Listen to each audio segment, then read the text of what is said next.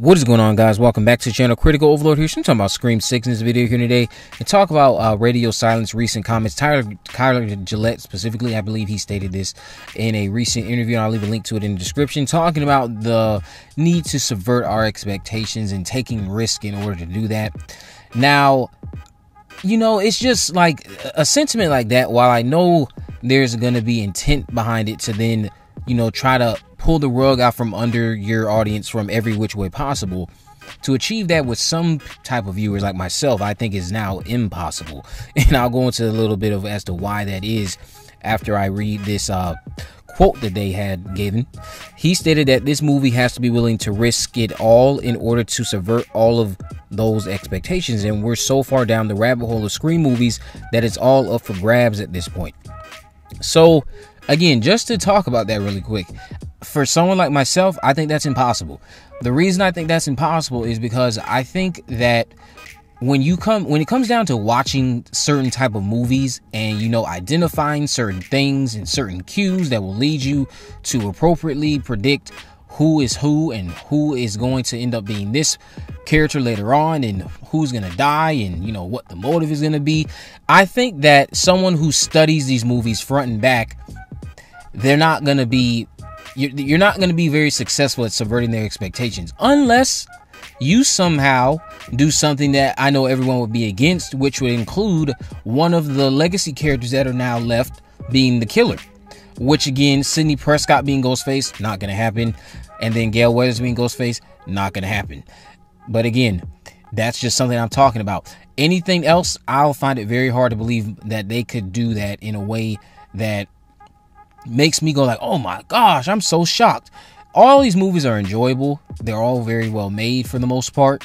But as far as like being shocked by them, I don't think I've actually been shocked by a Scream movie so much since the Mrs. Loomis reveal. Now, with Roman, of course, that was a little bit more of just like, huh? And then like, oh, this is a little bit interesting. And then it grows on you, of course. I have my gripes with Scream 3. I do think it's the weakest one. But as far as like just any of them shocking me, that hasn't happened since Scream 2. I just think that the twist with that character of Debbie Salt and how she was here and gone throughout the movie, and then bam, you got that big reveal. You know, if you can pull something off like that in Scream 6, then sure, I think you have a chance of subverting my expectations if you do something like that. But at this stage, you know, I just think with the internet and all that stuff, there's no way that I'll be someone who is just floored by whatever I'm presented in a Scream movie. But, you know, I'm of course gonna recognize that they're of course most likely talking to the general audience who is not digging and studying Scream religiously like some of us. But one thing they could do is, again, which I talked about doing in Scream 5, do it in Scream 6, do it at some point. Let a Ghostface killer get away with it. Let a Ghostface killer get away with it. Maybe we're presented with the idea or the narrative of two killers, and that's what we are sold all the way through the movie, and that's how the movie even ends. We end the movie with two killers being caught. Everything's done. They're put behind bars or they're killed. But then your movie continues to play out, and at the very end of it, you give us a indication and just a very clear answer that there weren't just two killers. There were indeed three. Now you're leaving us with the mystery of, well, who was the third killer? And what I mean by that is maybe it's done in a way that confirms that not only was there a third killer, but it's one of the surviving characters factored into this narrative. Or you could just like do it in a way that makes you question, so one of the surviving characters, obviously, I don't think it should be some like random character that they introduce in Scream 7. I think it should be someone who's introduced in Scream 6, and then maybe you kind of build this narrative where they could be like a Debbie Salt type of character. They seem like they don't have really big connections to anything, but they're here and gone the next second. And then in Scream 7, they're back, and they come to be this big mastermind or something that was tied to Scream 6. And Maybe they had something to do with the events of Scream 4. This could be even where Tara's dad comes into the mix, because they did say that we'll be meeting Tara's mom in Scream 6, but they didn't mention her dad. So maybe they could do something like that that's building up to Tara's dad and Tara's dad, because Sam's dad's Billy. Tara's dad being the killer in Scream 7, and maybe he had some type of connections with what went on in Scream 5, and then Scream 6, and now ultimately Scream 7.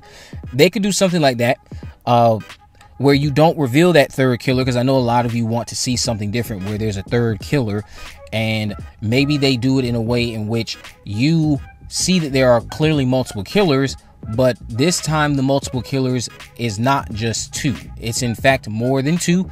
You don't find that out though until the very end of the movie. The movie could still end on a happy note, and that's all fine and dandy. But as far as just like having 2 killers, I think it would be nice to kind of go away from that and have a third killer teased at the very end of the movie, before the movie ends on a high note with our characters going off to the sunset, and then we get whatever cool little end credit setup we get with the music playing in the background, you know, all that good jazz. But just tease that there's a third killer that was working in Scream 6, and you don't find out who this person is amongst these surviving characters that you've already been introduced to in Scream 6 until Scream 7. That's a good way to build intrigue. It's a good way to get your audience kind of curious and thinking about, oh, well, what is going on? Who is this person? How do they factor into it?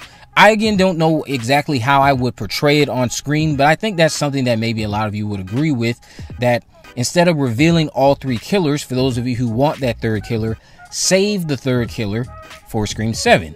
Find a narrative that works, wove them into the fabric of this trilogy you're talking about. And again, if it's Tara's dad, maybe they had something to do with Scream 5. And again, they could go about how they were involved with Scream 6 and how they even managed to do all of that, pull that off without being caught, without having those who got caught ratting them out, like just going into a little bit in-depth detail about how that all came to be as well. I think that's one thing they could do to subvert your expectation. Give you 2 killers, but then say, hey, no, there weren't 2 killers, there were 3, but you're gonna have to wait till the 7th one. That's the thing I think a lot of people would probably prefer to see, aside from Gail or Sidney being the killer, Gail or Sidney dying, some random twist that doesn't make sense, you know, stuff like that.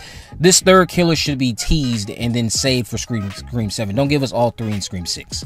But let me know what you guys think about that down in the comment section below. If you haven't already, of course, make sure you subscribe, turn on post notification, and miss a video. In the description, I have links to my social media accounts, my Facebook, Twitter, and Instagram. You can message me there, of course, to let me know if there's any movies, news, or reviews you'd like me to cover in the future. And with all that in mind, guys, I will see you in the next video.